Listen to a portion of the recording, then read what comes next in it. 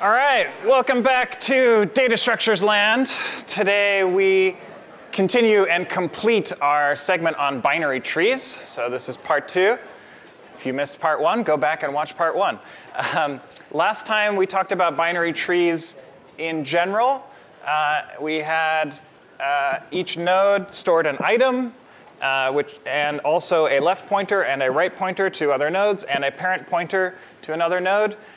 This was an example of a tree. B and C are A's children. A is the parent of B and C, and also the root of the entire tree.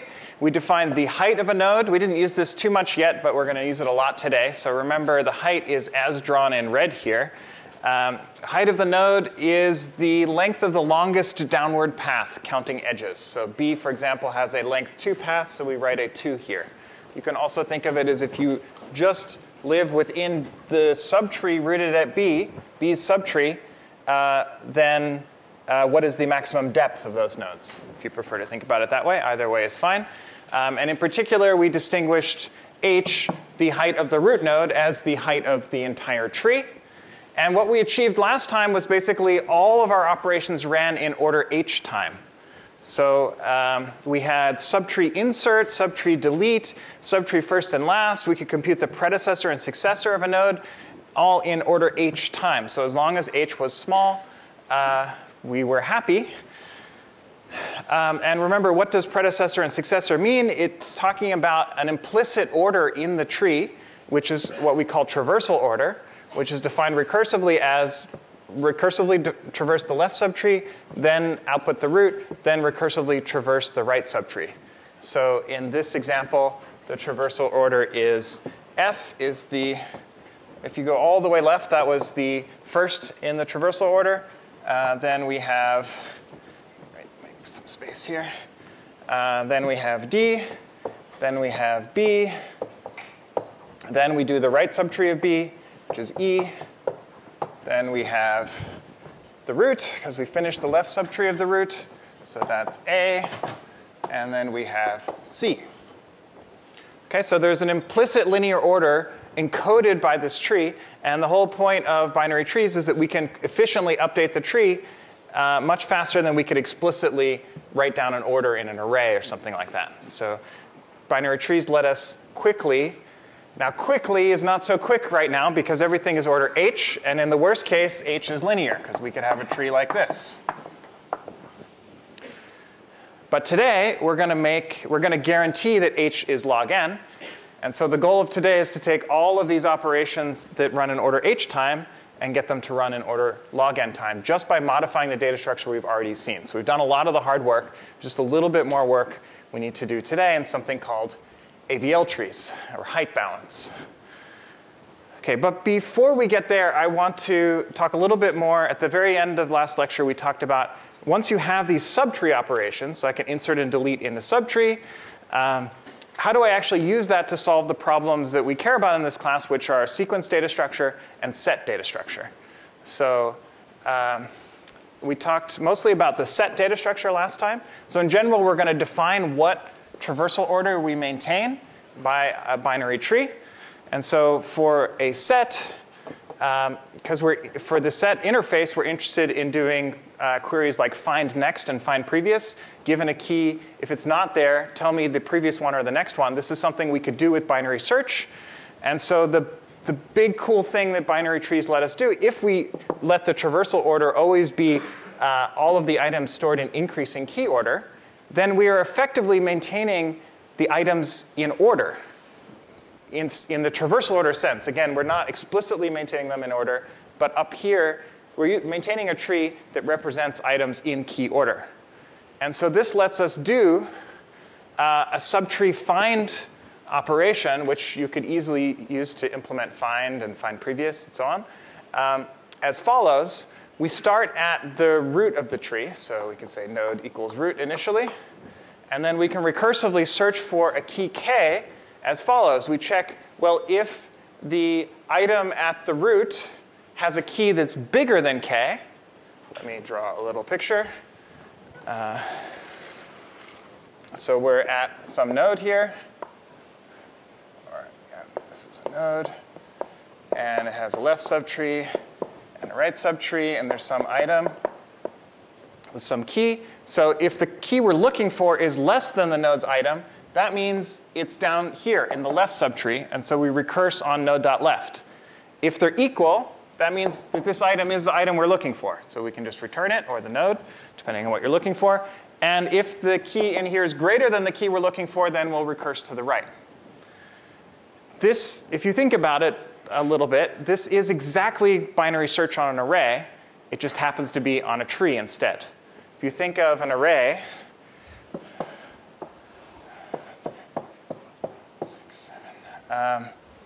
like this, where does binary search do? It first looks at the key in the middle. I'm going to draw that as the root. And then it recurses either on the left chunk, which I will draw recursively, or on the right chunk. And so if you happen to have a perfect binary tree like this one, it is simulating exactly binary search in this array. But this we're going to be able to maintain dynamically, not perfect anymore, but close, whereas this we could not maintain in sorted order. Okay, so this is like a generalization of binary search to work on trees instead of on arrays. And for this reason, set binary trees are called binary search trees because they are the tree version of binary search. So there's many equivalent names. So binary search tree is another name for set binary tree. And the key thing that makes this algorithm work is a so-called binary search tree property, which is all the keys in the left subtree of a node are less than the root and of that node. And that key is less than all the keys in the right subtree. And this is true recursively all the way down. And so that's how you prove that this algorithm is correct, by this property. Why is this true? Because if we can maintain traversal order to be increasing key, then that's exactly what traversal order means. It tells you all the things in the left subtree come before the root, which come before all the things in the right subtree. So this property implies this one. And how do you maintain things in increasing key order? It's pretty easy. If you want to insert an item, where does it belong? Well, you do this search to find where it would belong if it was there. If it's there, you can overwrite the values stored with that key. If it's not, this search will fall off the tree at some point, and that's where you insert your a new node in your tree. Okay, that was covered in recitation, so I don't want to dwell on it. What I want to focus on today is the other application. How do we, this is for representing a set, which is relatively easy. A challenge, which we sort of set ourselves up for, but we need a little more work, is to make sequence binary trees. So suppose I have a binary tree, and what I would like, mentioned at the end of last time, is that I want the traversal order of my tree to be the sequence order. The order that I'm trying to represent that's changed by operations like insert at. And so I'd just like to do the same thing. But now I have to think about how do I do a search, how do I do an insert at, that sort of thing. And here is an algorithm for what I would like to work, but it's not going to quite work yet. So suppose I give you a subtree, so specified by a node. So there's all the descendants of that node. And I'd like to know what is in the traversal order of that subtree, which starts here and ends here, and the root will be somewhere in the middle. Give me the ith node. So this, if I ask I equals 0, I want to get this leftmost descendant. If I ask for I equals the size of the tree minus 1, I want to get the rightmost descendant. That was the first and last in the subtree that we talked about. But we know how to find the first and last, just walk left or walk right. But we don't know how to find the ith node in order h time is the goal right now, not log n. And the idea is, well, it seems like size matters. Sorry if you heard otherwise. So in particular, I mentioned size when I was talking about the last node in the sequence. That the index of that node is size of this subtree minus 1. So let's define the size of a node to be the number of nodes in its subtree. We're calling that subtree paren node.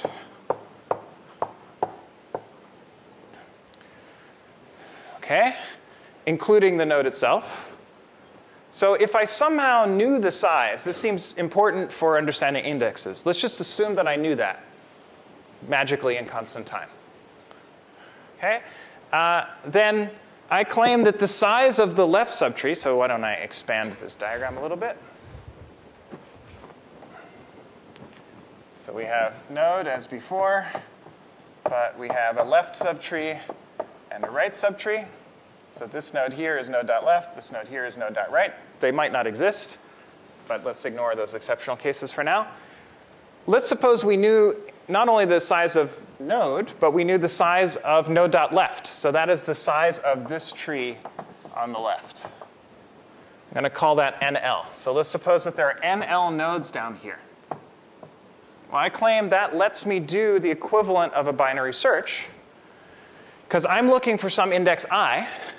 And if I is less than NL, then I know that it must be down here. For example, if I equals 0, it's going to be in the left subtree, as long as NL is greater than 0. Right? So that's exactly this check. If I is less than NL, I'm going to recurse to the left, call subtree at of node.left comma I. That's what's written here. If I equals NL, if you think about it for a second, so NL is the number of nodes here. And so that means this node has index NL. The index of this node is NL. And so if I equals if the one index we're looking for is that one, then we just return this node. We're done. And otherwise, I is greater than NL. And that means that the node we're looking for is in the right subtree, because it comes after the root. Again, that's what it means. That's what traversal order means. So if we define it to be sequence order, then we know all the things that come after this node, which is index NL, must be over here. Now, when we recurse down here, our numbering system changes, because for node, 0 is here. And then for node.right, 0 is here. So we need to do a little bit of subtraction here, which is when we recurse to the right, we take I minus NL minus 1. Minus NL for these guys, minus 1 for the root node. And that will give us the index we're looking for within this subtree. Okay, so my point is this algorithm is basically the same as this algorithm, but this one uses keys, because we're dealing with a set, and in the sets we assume items have keys. Over here, items don't have to have keys. In fact, we're not touching the items at all.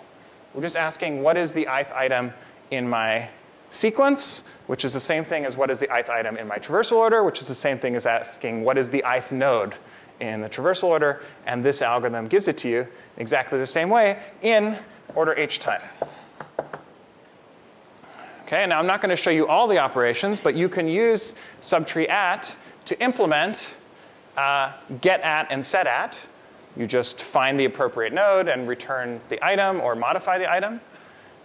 Or you can use it to, most crucially, you can use it to do insert at and delete at. This is a new thing we've never been able to do before. What do you do? Just like over here, if I'm trying to insert an item, I search for that item over here. So if I'm trying to insert at I, for example, I look for I, and then for insert at I want to add a new item just before that one. And conveniently, we already have, I didn't mention, but we have a subtree insert. We had two versions, before and after. I think we covered after, which is successor, before use predecessor. But we can just call subtree insert before at that node, and boom, we will have added a new item just before it. And great, so magically, somehow, we have inserted in the middle of this sequence, and all of the indices update, because I'm not storing indices. Instead, to search for an item at index I, I'm using the search algorithm. But there's a problem. What's the problem? This seems a little too good to be true. I insert in the middle of this tree, and then somehow I can magically search and still find the ith item, even though all the indices to the right of that item incremented by 1. It's almost true. Question, answer? Yeah? Because we have to update the sizes, right? I didn't say, how do I compute the size of the left subtree? So that is the next topic.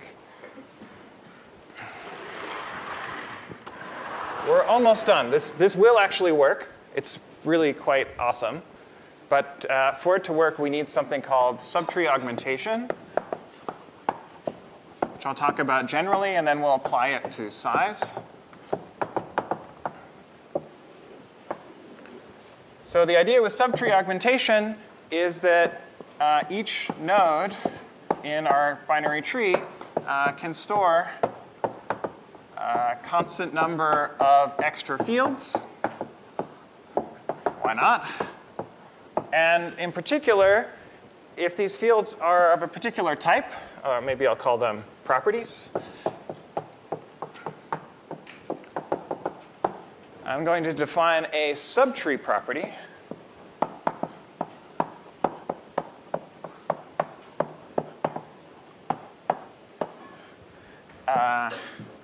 to be something that can be computed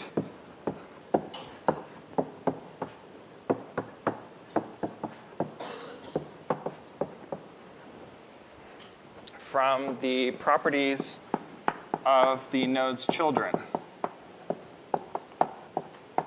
So I should say this is of a node.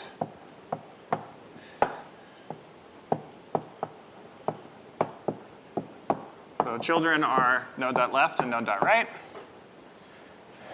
You can also access a constant amount of other stuff, for example, the node itself.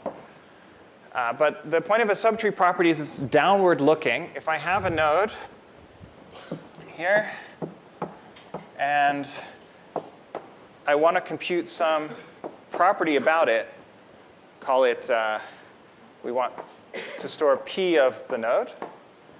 And suppose we already know P over here, the property computed for the left subtree or for the left node, and we already know the property for the right node, then what I'd like is for this to be computable in constant time.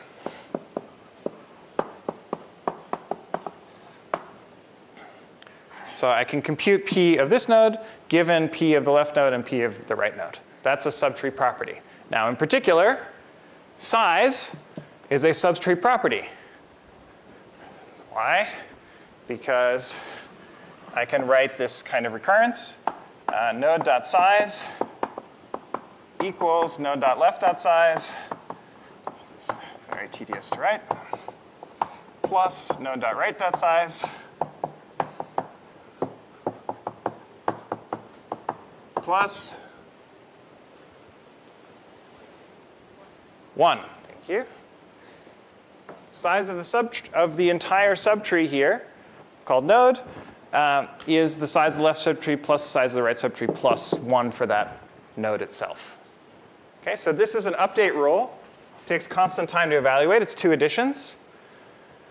Sorry, my t's look kind of like plus signs.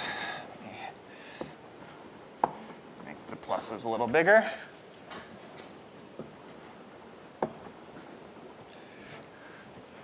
Okay, so we're summing those 3 things.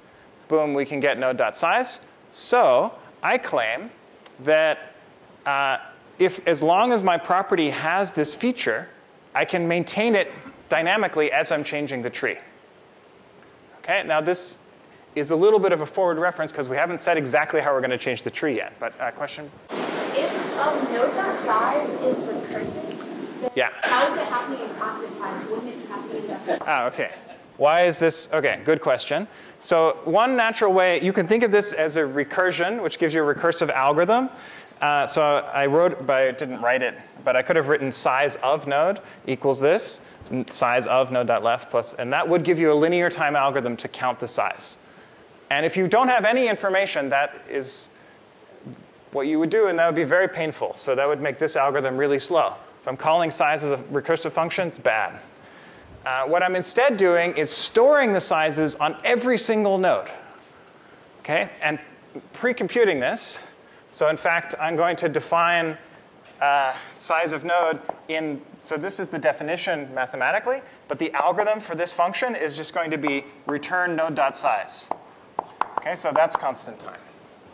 So the challenge now is I have to keep these sizes up to date no matter what I do to the tree. And you could look back at last lecture and see, OK, what were all the changes that I did in a tree? We only did changes during insert and delete. And I will just claim to you when we did insert and delete, what they ended up doing, in the end, they add or remove a leaf of the tree.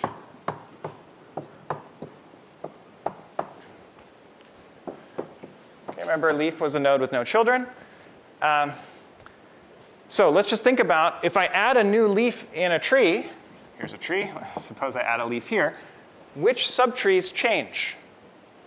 Well, which subtrees contain that node? It is its own new subtree. Then its parent, it's in its parent subtree and its grandparent subtree and the overall subtree. Okay, in general, these nodes are called the ancestors of this node that we added. And those are the ones that update. This subtree over here didn't change. It didn't change size. And because it's a subtree property, no subtree property will change over here because the subtree was untouched. Okay, so when I touch this guy, I just have to update the subtree property here, update the subtree property here, update the subtree property here. How many of these are there? Yeah. H. I'll say order H to be safe, but I think it's exactly H. So also when I remove a leaf, the same thing. If I remove this leaf, then the subtrees that change are exactly its former ancestors. Cool. So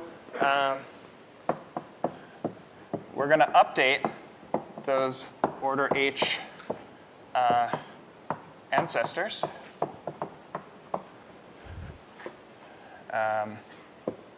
In order up the tree. So what do I mean by update? I mean apply this rule. For size, it's this rule. But in general, the subtree property gives me an update rule that takes constant time. And so I'm going to apply that update rule to this node, which will fix whatever property is stored in there. Maybe there's more than one property. And then I'll apply it to this node. And because this is already correct by induction, and this is already correct because I didn't touch this subtree, it's unchanged, then I can update the value at this node, the property at this node, in constant time. Then I update this one. And because this one is already correct by induction, and this one is already correct because this subtree is unchanged, I can update the property correctly here in constant time. Okay, so when I make a change in order H time, because I'm making H calls to this constant time algorithm, I can update a constant number of subtree properties. This is very powerful. Data structure augmentation is super useful. You will use it on your problem set. We will use it again today. Let me give you some examples of subtree properties.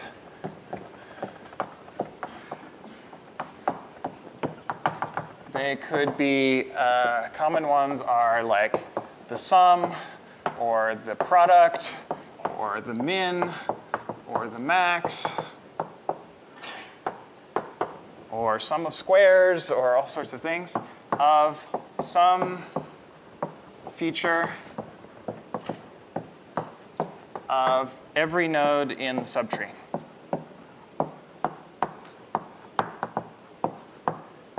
Okay, in fact, subtree size is an example of such a thing. It is the sum over all nodes in the subtree of the value 1. Okay? That's another way to say count the number of nodes. Okay, but you could also say, what's the sum of the keys in these nodes? Or you could say, what's the maximum key in these nodes? Or you could say, what is the maximum value in these nodes? You can take any property. It doesn't have to be key. It doesn't have to be anything in particular. This is very powerful. You can take all sums, products, and maintain them as long as they're downward looking, as long as you're only thinking about the subtree. Okay, some examples of things you cannot maintain are not a node's index. So if you get a little bit too excited about augmentation, you might think, oh, I can do everything. Right? I needed to support subtree at, or let's just say get at globally. I wanted to know what is the ith node in my tree. Well, I'll just use data structure augmentation and store in every node what is its index, 0 through n minus 1. I can't maintain that efficiently because if I insert at the beginning of my traversal order, then all the indices change. Right? So that's an example of an edit. So if I insert a new node over here, so this guy's index was 0, now it's 1. This guy's index was 1, now it's 2. This was 2, now it's 3, and so on. Every node changes its index. Index is not a subtree property, and that's why we can't maintain it. Because it depends on all of the nodes in the tree, or it depends on all the nodes to its left, all the predecessors. So for example, this guy's index depends on how many nodes are over here on the left, which is not in the subtree of that node. So that's where you have to be careful. Don't use global properties of the tree. You can only use subtree properties. Okay, another example is depth. Depth is annoying to maintain, but it's not obvious why yet. We will see that in a moment. Okay, the rest of today is about going from order h to order log n, which is what this slide is showing us. So at this point, you should believe that we can do all of the sequence data structure operations in order h time, except for build and iterate, which take linear time. And that we can do all of the set operations in order h time, except build and iterate, which take n log n and n respectively. And our goal is to now bound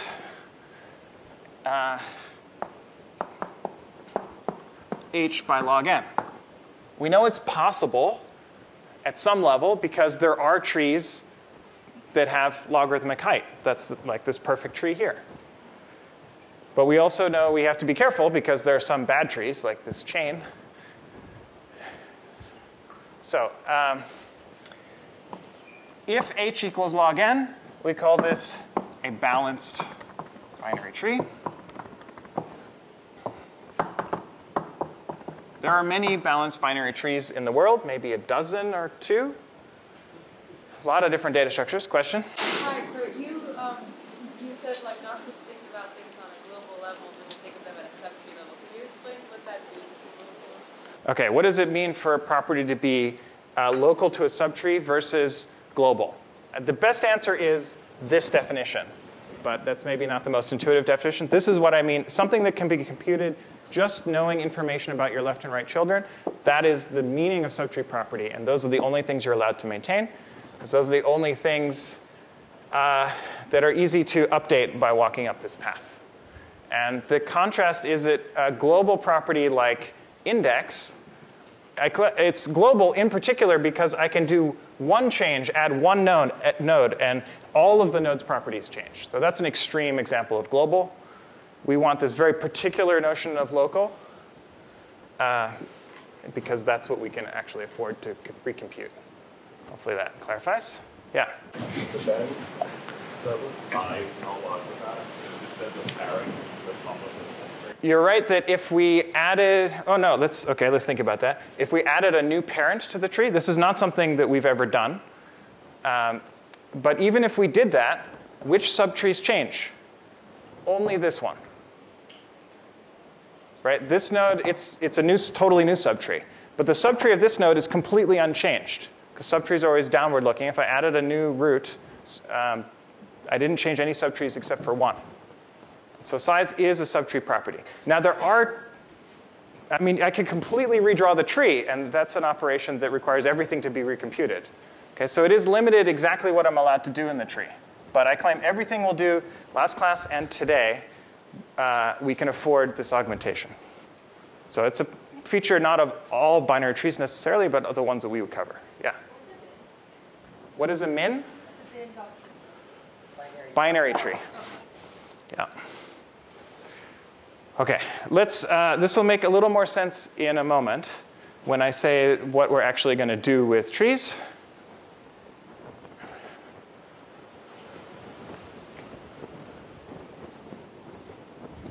So we need a new tool for manipulating a tree. What we've done so far, we've done some swapping of items, and we did adding and removing a leaf. That's not enough. We're going to need something else to let us guarantee logarithmic height. And that something else is called a rotation. what does this something else need to do?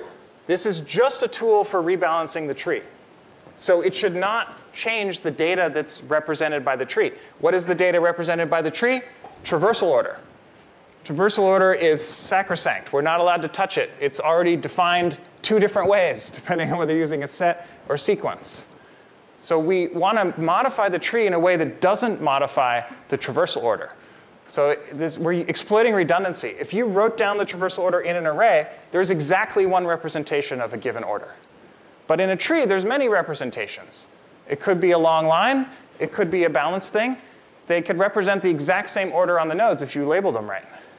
Okay, in fact, there are exponentially many different representations of the same thing, and we're going to exploit that, the same order, and define, this is just a thing you need to know.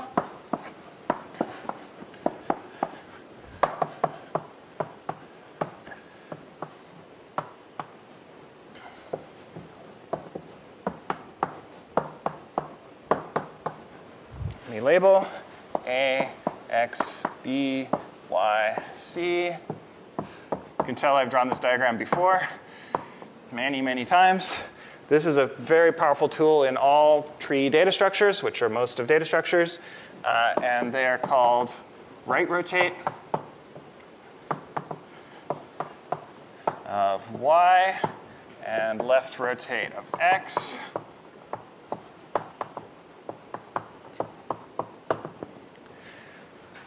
So if I have this tree, which I'm just black boxing some of the subtrees into little triangles, if I have a node and it has a left child, then I'm allowed to right rotate this edge, which means take this edge and go like this, 90 degrees, kind of.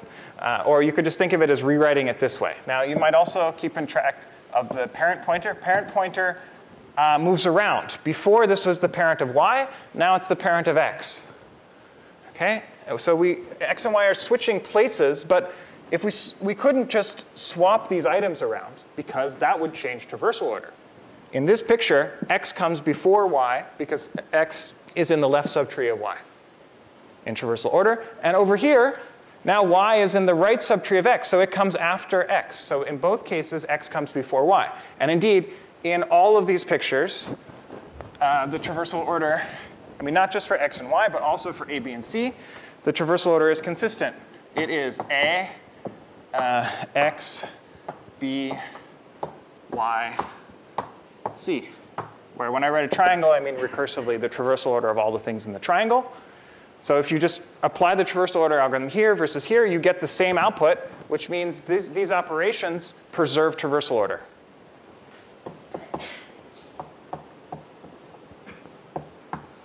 Great. So this is a thing that we can do in a tree that won't affect any of the stuff we've done so far. It's a tool that we can use to rebalance. Notice how deep things are in the tree changes. Our problem with this linear tree is that there are some nodes of linear depth. We want to get rid of those. How? Well, we could take these edges and start rotating them up. If you look at depths, in this picture, A and B are deeper than C. And in this picture, B and C are deeper than A. So there's a trade-off. This one moved up. This one moved down. This one stayed at the same depth. So hopefully, if A is too deep and C is too shallow, they can trade off like this. Okay, it may sound difficult, but in fact, there's a pretty simple way, which are called AVL trees, that maintain balance in a particular way, called height balance.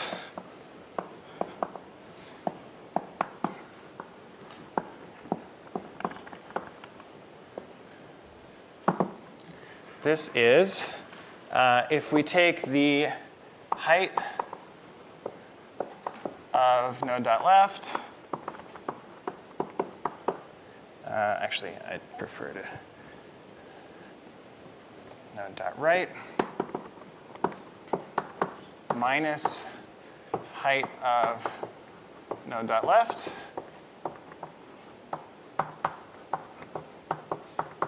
So this thing is called skew of the node. I want this to always be -1, 0, or +1. Okay, so this is saying that if I have any node, and I look if it's left subtree and it's right subtree, and I measure their heights. Remember, that's downward distance, to maximum distance to a leaf. I measure the height of this tree, maximum height. I measure the maximum height of this subtree. I want these to be within one of each other. Maybe, ideally, they're equal. That would be the perfect case. But let's let them differ by 1. So maybe this is k, and this is k plus 1. Or maybe this is k, and this is k minus 1. What's the height? In this picture, what is the height of this node? It's good practice. K plus 2. Good.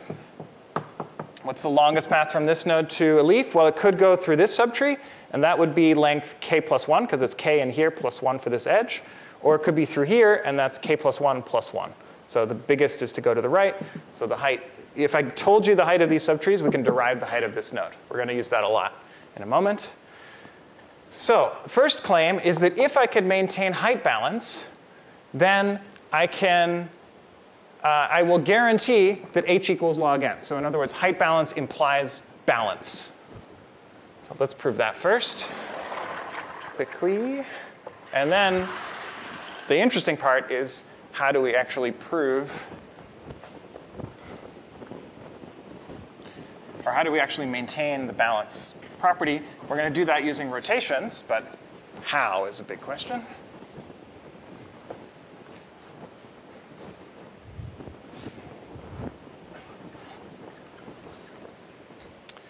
OK, so why does height balance imply balance?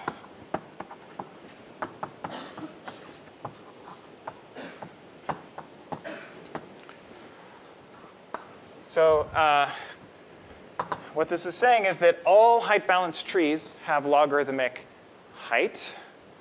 So what I'd like to think about is sort of the least balanced height balanced tree. The least balanced one is going to have at every node a mismatch. Let's say the left subtree is shallower than the right subtree by 1, and recursively all the way down. So every node has a gap here, what do we call it? A skew of 1. Okay, which I'm going to write. I'm going to introduce some notation. I'll write a descending rightward arrow if this one is higher than the left subtree. So the easy way to think about this is sort of our worst case. This is going to be the fewest nodes for the maximum depth. Let's just count how many nodes are in this tree. I'm going to write that as a recurrence, which is the number of nodes in a tree of height h. So if this whole tree has height h, as we said in this picture, if I just subtract 2 from all these numbers, then this one has height h minus 2, and this one has height h minus 1. OK, so how many nodes are in here? Well, this is a recurrence I'm going to write. So this will be n sub h minus 2. This will be n sub h minus 1. And then I just count how many nodes are in this picture. It is n sub h minus 1 plus n sub h minus 2 plus 1, or this node. Now you might ask, what is nh a recurrence for? But it is the number of nodes in this sort of worst case for if the worst case has total height h. So you can also think of it as, what is the minimum number of nodes I could have in an AVL tree, which is a height balanced tree, that has height h.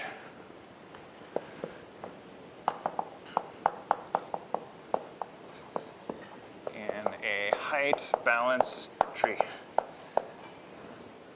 OK, so now I just need to solve this recurrence. Does this recurrence look familiar? Ish. It's like Fibonacci numbers. If I remove the +1, it's Fibonacci. And if you happen to know the Fibonacci numbers grow as like a golden ratio to the n, then we know that this is exponential, which is what we want. Because if nh is exponential in h, that means h is logarithmic in n, because log is inverse of exponential. OK, but maybe you don't know about Fibonacci numbers. And so we can still easily show that this is exponential as follows. I want to prove that it's at least an exponential because that gives me that h is at most logarithmic. So we need a lower bound. And so we have these two terms which are hard to compare, n sub h minus 1 and n sub h minus 2. It's kind of ugly. But if we're allowed to be sloppy, and we'll see if we're not too sloppy, you still get an exponential answer. Let's just make them equal. Like so. So this is a true statement, in fact, strictly greater than. Why? Because, so I removed the plus 1. That should only make something smaller. And I replaced n sub h minus 1 with n sub h minus 2. Here I'm implicitly using a fact, which is obvious by induction, that this tree on height, if I take this tree versus this one has more nodes than this one. Right? If I have larger height, this construction is going to build a bigger tree. At least as big. Doesn't even need to be strictly bigger. So certainly n sub h minus 1 is greater than or equal to n sub h minus 2. Now this is 2 times n sub h minus 2. And this is an easy recurrence. This is just powers of 2, right? I keep multiplying by 2 and subtracting 2 from h. So this solves to 2 to the h over 2, maybe with a floor or something. Okay, but it is, I'm using a base case here, which is n sub 0 equals 1. Maybe it's a ceiling then. But the point is, this is exponential. So this implies that the height is always at most 2 times log n. This 2 corresponds to this 2. If you just invert this formula, this was number of nodes is going to be at least 2 to the h over 2. And so h is at most 2 log n. And so it's not log n. That would be perfect. But it's within a factor of 2 of log n. So AVL trees are always quite balanced. Number of levels is at most double what you need to store n nodes. Great. We're left with the main magic, not domain magic, that's different. And let's see, we're going to use subtree augmentation. Keep that.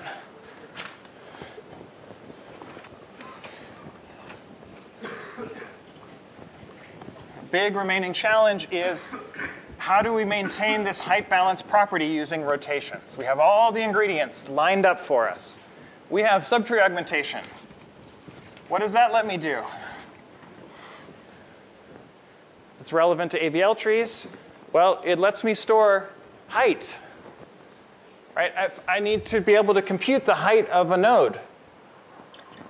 That, in general, it takes linear time because I have to look at all the downward paths, all the leaves within that subtree. But height is a subtree property. So yes, height.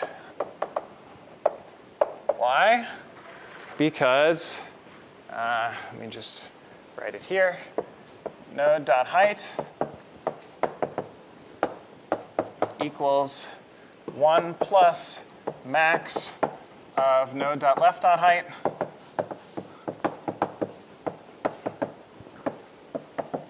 and node.right.height.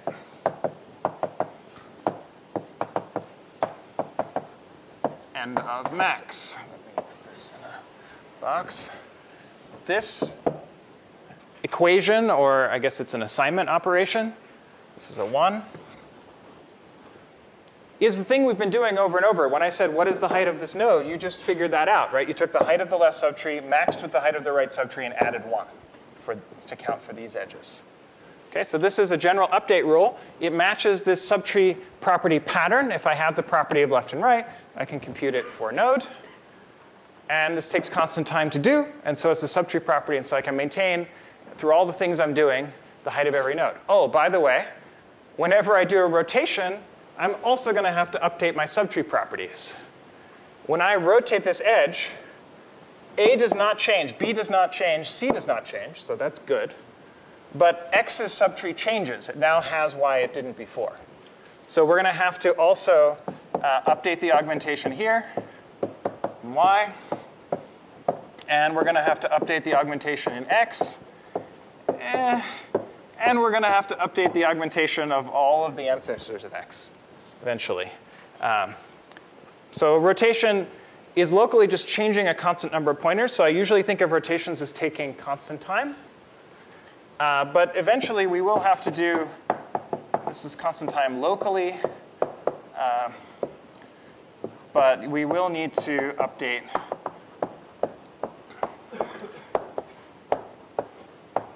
H ancestors in order to store keep all of our augmentations up to date. Okay, we'll worry about that later. All right, so great. Now we have the height of all the nodes. We can compute the skew of all the nodes. Cool. We have this rotation operation, and we want to maintain this height balance property. Height of left and right of every node is plus or minus 1 or 0. Cool. So I said over here somewhere, so the only things that change the tree are when we insert or delete a new node. And the way that we implemented those so far is to add or remove a leaf.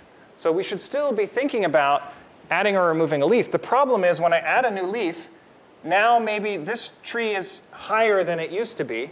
So some node here may no longer be height balanced. But because height is a subtree property, the only nodes we need to check are the ones up this ancestor path. So, and there's only log n of them, because now height is log n.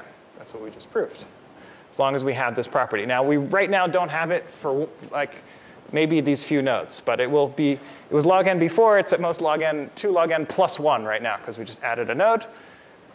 So what I want to do is check all of these ancestor nodes in sequence from bottom up and find one that's out of balance. So let's take the lowest out of balance node.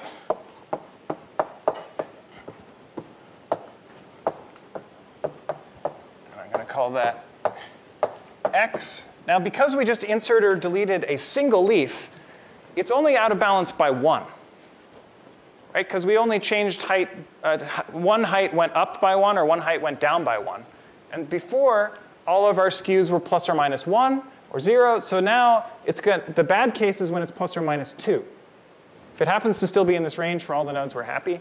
But if it's outside this range, it's only going to be out by 1. So this means the skew is in plus 2 or minus 2. And let's say that it's 2.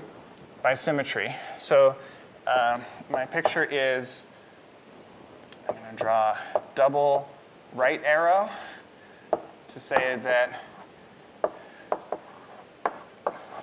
this subtree is 2 higher than this subtree. Okay, so that's bad, and we want to fix it. The obvious thing to do is to rotate this edge, because that'll make this, this is too high, and this is too low. So if we rotate, this should go down by 1, and this should go up by 1. And that works most of the time. So case 1 is that skew of y. What is y? I want y to be the right child of x. Because we have positive skew, we know there is a right child. Now, because this was the lowest bad node, we know that y is actually good. It's either right heavy, or even the 2 subtrees have the same height, or left heavy. The easy cases are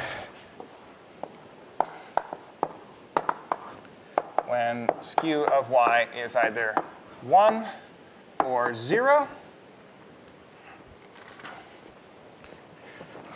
which I will draw.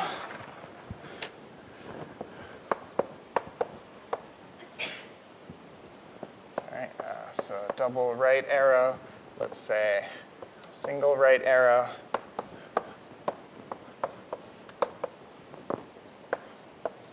So this, I'm just going to add some labels here to make this picture consistent. K plus 1, K plus 2. I'm writing the heights. So this is an example where C is taller than B. A and B are the same height, and then if you compute the heights up here, indeed, this one is right-leaning. This one is doubly right-leaning. because this one has height k plus 1, this one has height k minus 1. That's bad. But if we do this right rotation on x, we get exactly what we want. So I'm just going to copy the labels on ABC. We have k minus 1, k minus 1, and k. And then recompute. That means this guy has height k. This one has height k plus 1. And now, all the nodes in this picture that I've highlighted, A, B, and C haven't changed. They were height balanced before. They still are. But now x and y, x wasn't height balanced before, y was. Now both x and y are height balanced. Okay, that's case 1. In case 2, the skew of y is flat, which means that this is a k, and this is a k, and this is a k plus 1, and this is a k plus 2. Okay, but still, all the nodes are balanced, height balanced. They're still plus or minus 1. So those are the easy cases. Unfortunately, there is a hard case, case 3, but there's only one. And it's not that much harder.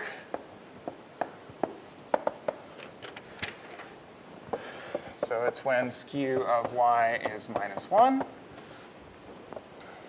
In this case, we need to look at the left child of y. Okay, and to be alphabetical, I'm going to rename this to z. Sorry. So this one, again, is double right arrow. This one is now left arrow. And this is the letter y. And so we have A, B, C, and D, potential subtrees hanging off of them. And I'm going to label the heights of these things. These are each k minus 1 or k minus 2. This one's k minus 1. And now compute the inside. So this is going to be height k for this to be left leaning. So this is k plus 1. And this is k plus 2. Okay, but the problem is this is 2 higher than this. The height of z is 2 higher than the height of a. In this case, if I do this rotation, things get worse, actually. I'll just tell you the right thing to do is, this is the one thing you need to memorize.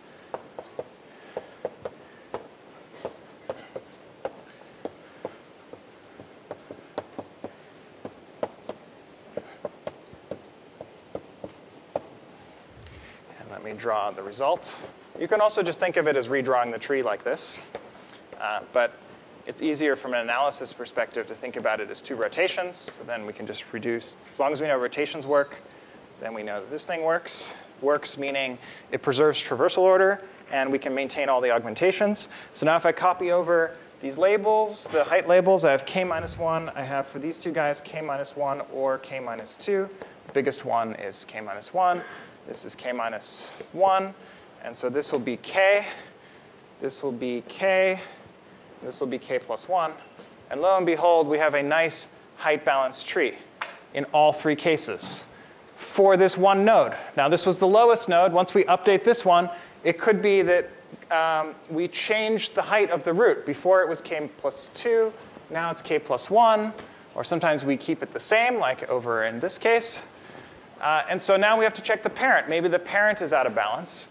We just keep walking up the node and also maintain all the augmentations as we go. Then we'll keep track of height and subtree size if we want them, or any other augmentations.